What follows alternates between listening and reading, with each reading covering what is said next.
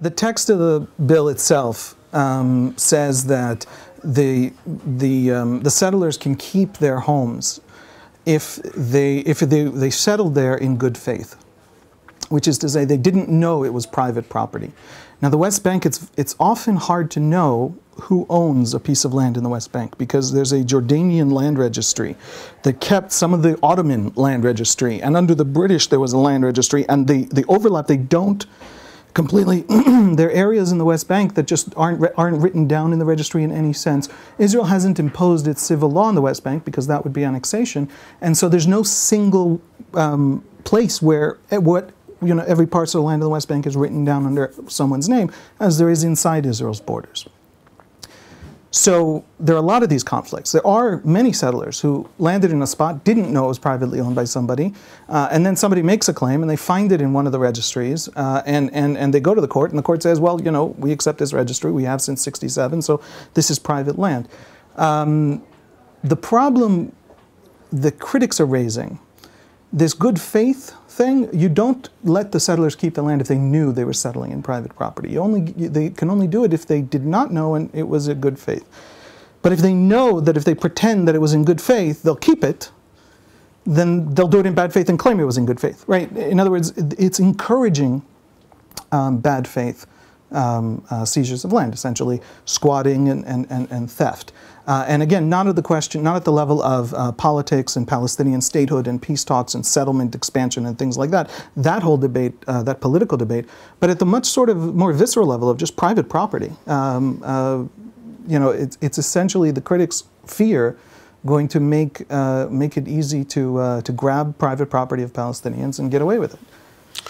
Simultaneously, the government or ministers in the government, senior ministers, including Naftali Bennett, have been pushing for Maale Adumim first, annexation, and the next stage apparently would be the Jordan Valley. How far along is that move? At the moment, Netanyahu is opposed.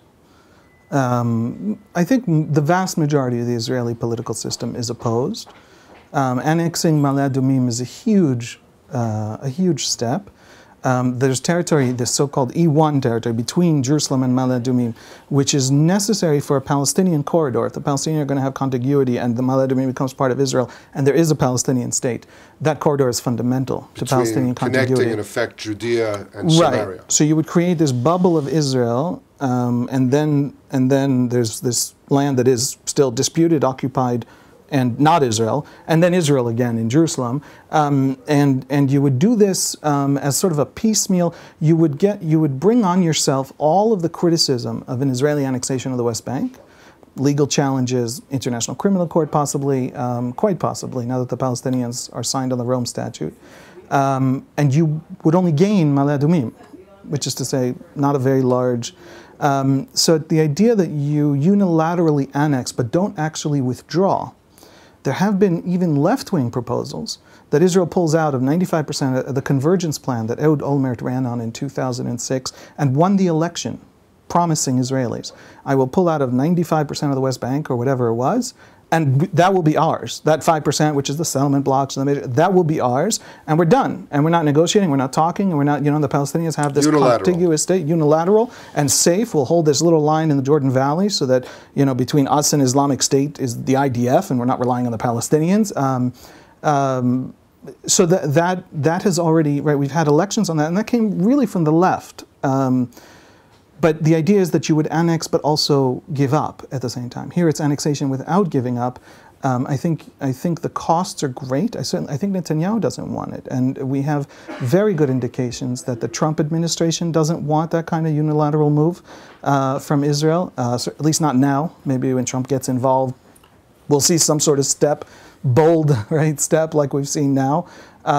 Whether it's wise or not, we don't know, but certainly bold. So that's where it stands. It's probably frozen. The Hasdara bill, the regulation bill for Amona is moving forward. The Maale Adumim annexation bill is almost certainly not moving forward.